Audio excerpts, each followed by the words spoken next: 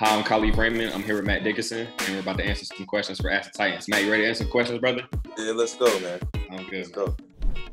Hi, I'm Evergrey Hill, and I have a lot of questions for you, but I'm just going to ask one. What's your favorite touchdown celebration? For me, I like to celebrate with the team. I think after you score, you turn around and then you see there are other 10 guys already on the play, like running over to you. That's like the biggest thing for me. So I just like celebrating with the guys because that's actually a pretty cool experience. So. Hi, I'm Abby. Hi, I'm Reese. Hi, I'm Nina. What do you like to eat before a football game? I love Popeyes. I love eating Popeyes before a game.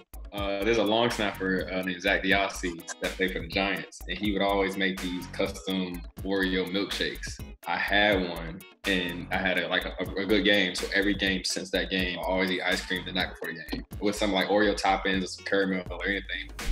Hi, I'm Ellie, and I like the Miss Duckers. What's your favorite cartoon? I gotta say SpongeBob. SpongeBob, my favorite cartoon, man, hands down. Have you always liked football, or did you like a different sport growing up? Growing up, I played football, but my favorite sport of all time is actually wrestling. Just because you learn so much about yourself, and then like what you can take, what you can grow from, like how far you can actually go when it comes down to eating and not eating. For me, basketball is my first love. I had hoop dreams as a kid.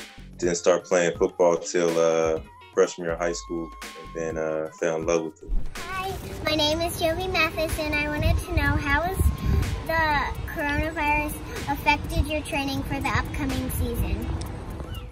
I think the hardest part is that you don't get to come back in and see all the fellas, your teammates and everything. And for working out and stuff, you kind of just got to do a lot of home workouts. So it's definitely different. But I think as professionals, we have to learn to adapt and overcome.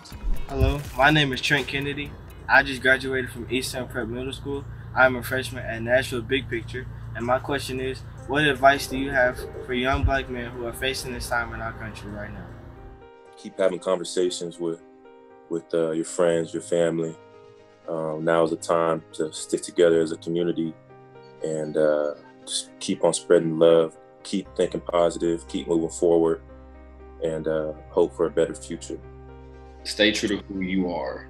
Whatever you think you are or whoever you think you are, stay true to that, and don't let anybody else place any labels on you. You create your own labels. You decide who you want to be and how you present yourself. So as you go through, as you learn, you grow, you experience. If you know who you are, nobody else can affect you unless you allow them to. So stay true to who you are and lean on your mentor because everybody needs help. You can't do it by yourself. So definitely do that.